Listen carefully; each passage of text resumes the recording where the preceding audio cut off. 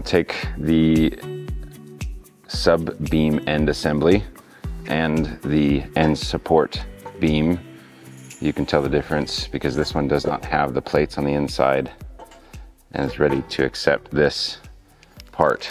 Before you start putting them together, you want to take the net support rod and clip it with the insert on the top, which would be opposite this pinhole, and take this part and slide it in all the way until the holes line up. You can see it flush into, complement each other. The screw holes are lined up, the pinhole is lined up. Take the screws, start them with the Allen.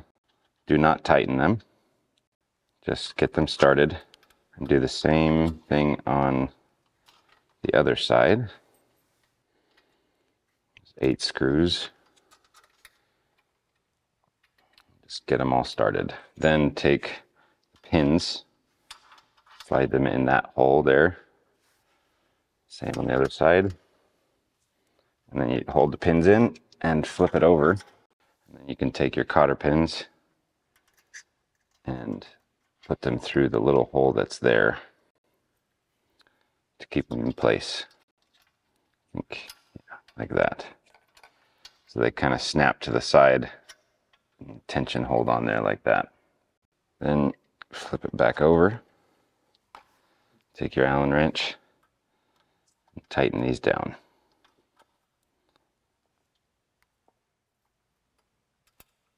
That's installing the sub end support beam. This is the middle support wheel going into the center support beam. There's a little hole there for the wheel that these slots right here go into. You have to install the wheel first and then put these pieces in. These pieces, and they go underneath.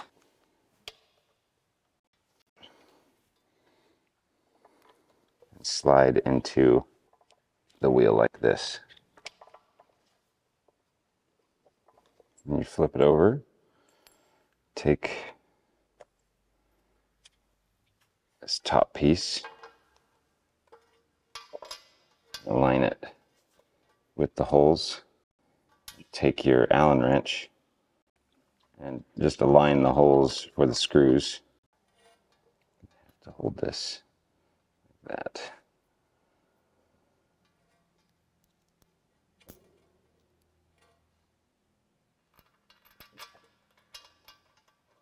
Get this first screw in.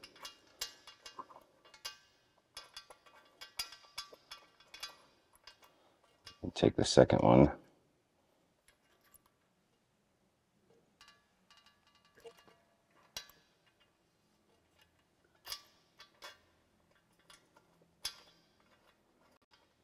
Wiggle it around. Make sure you got the threads. You can tighten those all the way down. You can take the ends off of the strap and thread it through this loop. Then linking the two of the beams, this will be the same for all of each link pin, each linked side. Take your link pin and your link hinges, and you're threading one side and the other side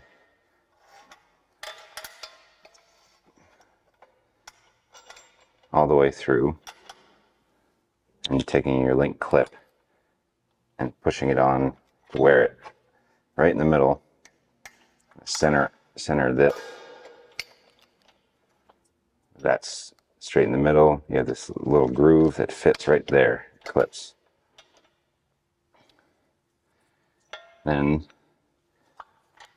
take the two sides, one with a recessed notch, one with a protruding notch, and you put those together, kind of bend it out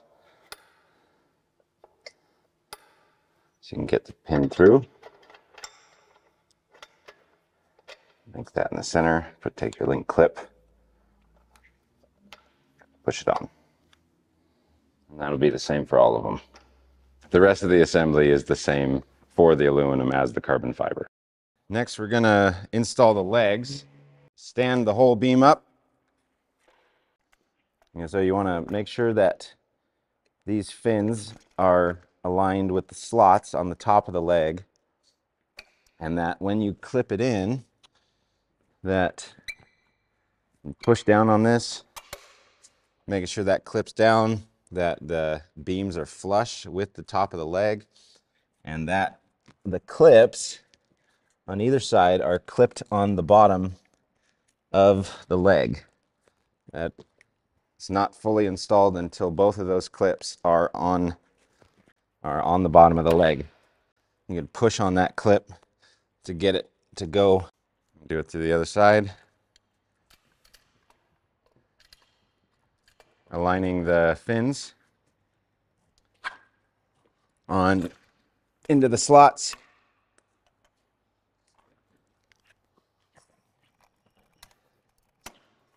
And pushing down on the beam to get that to go flush. Now that it's stable with the legs, you want to make sure that it's lifted up. You want to lift it up and make sure that these are aligned. It's not cockeyed. It's not off center, but these are straight. So you want to lift it up and get it straight aligned. Just like that. Go to each one. Do the same thing. Lift it up, straighten it out. Lift it up, straighten it out. Next, you want to take the tension block and the tension screw. Take out the screw.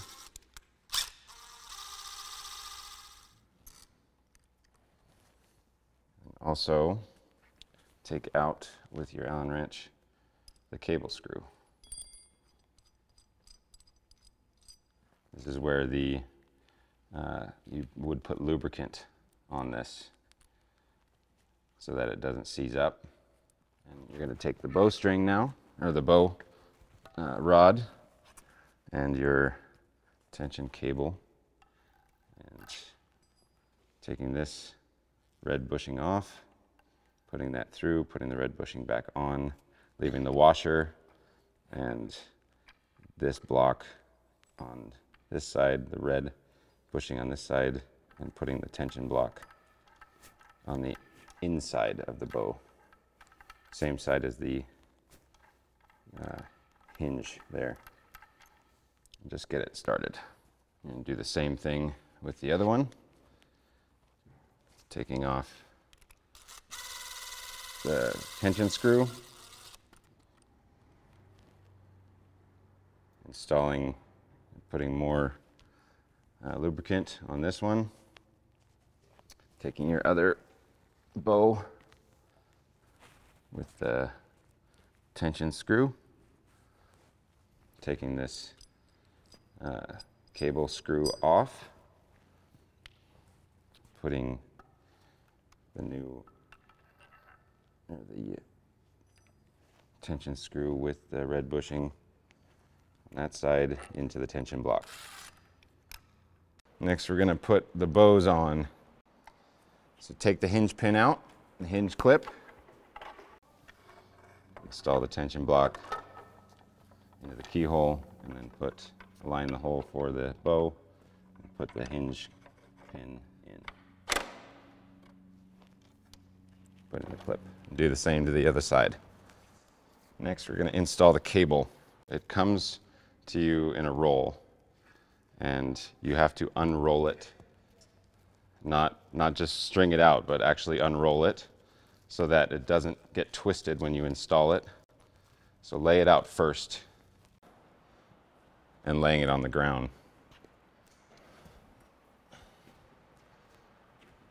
You're going to be threading the cable through. The cable guides on the underside of the beam. And there's 5 total, and that includes the center wheel. Threading it through these cable guides. Threading it through the middle of the center wheel.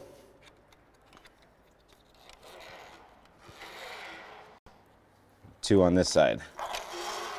And you're going to take your cable screw and the Allen wrench and put the loop of the cable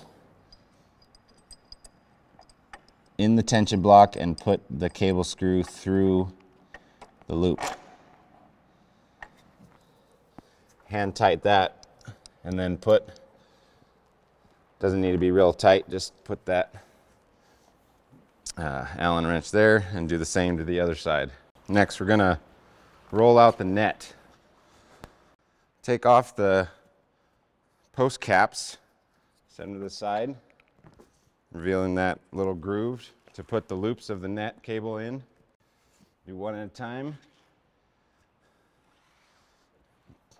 Turn the loop to get it onto the bow, and then turn it straight so that it's aligned with the beams. And here comes the sensitive part. There's two things going on here. One is the tension block needs to be in that keyhole so that it doesn't turn, and so that it doesn't, if it gets past it, it might break the keyhole or spin. You're also watching this center wheel to bring it to the ground. And as you can see on this side, the tension block is not in the keyhole. So you need, on both sides, you push the bow in so that it aligns in that keyhole. So right now I'm just gonna take the drill and slowly pull it together, keeping that tension block in that keyhole. Don't want to pull it too far past, because then we're going to pull the other side out. And we're going to do this a little bit at a time on both sides so that we don't over tighten it and we get it even. Each side, we want to tighten the tension screw down, keeping the tension block in the keyhole of the center beam, making it even. You see there's play there on both sides. I want to keep that tension block in the keyhole. Don't let it fall out. And each side a little bit at a time so that it's even. On this side I got about 1 inch of tension, but I can rock that back, keeping that tension block in the keyhole. And that's my indicator to know that I'm even. As you're doing this, you want to make sure that this is seated in the correct position inside that mold. Still got some play. I got about 1/2 inch with the bow completely set down. This side I got about 1 inch. I'm going to set this one down. Give it a little bit more. So each tension block is about even on both sides. The bows are seated. There's no play. Now I'm going to go to this side again, tighten this down, and then I'll finish up on that side. See how there's very little play in the bows anymore.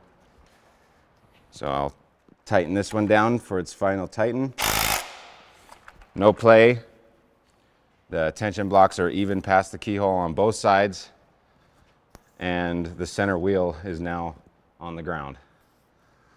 Don't over tighten it. Alternate both sides. Get it to where the center wheel is on the ground and the tension blocks on both sides are even on both sides of the keyhole. Next, we're going to install the rods, the net tension rods. So you're going to install it into the sleeve of the net, put the bottom end in the slot in the center beam, take the tension band, put it around the bottom. There's a little groove that it fits into underneath the slot for the net cable. Then you're going to take the cable net and put it into the slot on top of the tension rod. Push it down in, and then pull the tension band back in through the loop of the cable net and then on top of the tension rod. So that holds it there. Do the same to the other side. And then we can replace the post caps with slots for the cable, the net cable on the inside. Next, we're going to take the center height strap. You're going to loosen one of these bolts, flip it over, and then reinstall the bolt with the strap in the middle, tightening those down with an Allen wrench. And take this strap and clip it together. The center is going to be 34, the outside is going to be 36. So you take your tape measure and measure the top of this net to 34 inches. In order to move it and align it, you take these wheels, pull the pins, flip up the wheels, and then put the pins back in on all four sides. Do not move it without flipping up these wheels, allowing the weight of the net to rest on the wheels. We're not going to lift it, we're not going to drag it. We got to, every time we want to move it, we want to flip the wheels up, move it to where we want it, and then flip the wheels down so that it's stationary. There's Cort lines on the inside of the beams. There's a white indication line. So we're going to move it to the position we want here. Align it on the Cort line and also in the middle. Make sure it's in the middle and on the lines, and then flip the wheels down. So in order to move it out of the way, take the wheels, flip them up, put the pins back in on all four sides, and move it out of the way. These are omnidirectional wheels. So it doesn't matter which way the net's going, you can move it off the Cort.